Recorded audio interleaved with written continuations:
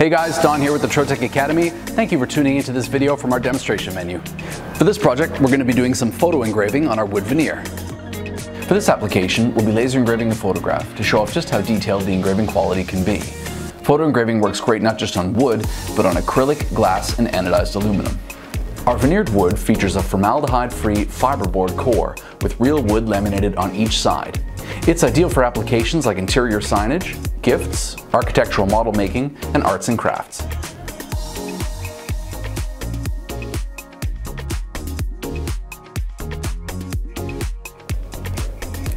These veneered wood sheets are available in semi-matte, sanded, and varnished finishes at a thickness of 1/8 of an inch. Their sheet size is 23.5 inches by 11.75 inches. For this application, we'll be using one full sheet at a cost of $18.10. We've broken our job down into two separate segments, one for a single piece and one for our full sheet, which accounts for 4 individual pieces. The important statistic to keep your eye on here is the engraving cut time. For a single piece, we have a total time of 8 minutes and 20 seconds. However, for the full sheet, we have a total time of 25 minutes and 6 seconds, only 6 minutes and 16 seconds per piece. This is due to less resistance on the laser head when moving further along the x-axis. By filling the entire bed, we're able to engrave more quickly. Now let's look at our general ROI breakdown.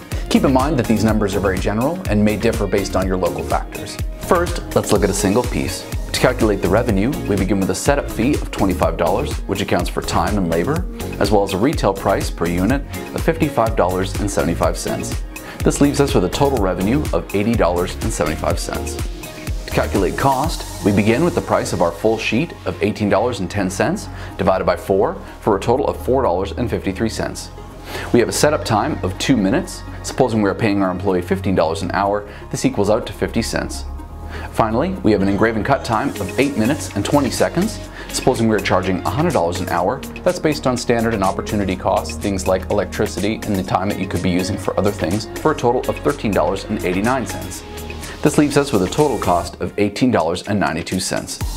Finally, subtracting our total cost of $18.92 from our total revenue of $80.75, this leaves us with a gross profit of $61.83. Now let's look at our full sheet. To calculate the revenue, we begin with the same setup fee of $25, which accounts for time and labor, as well as a retail price for 4 units of $223. This leaves us with a total revenue for 4 units of $248.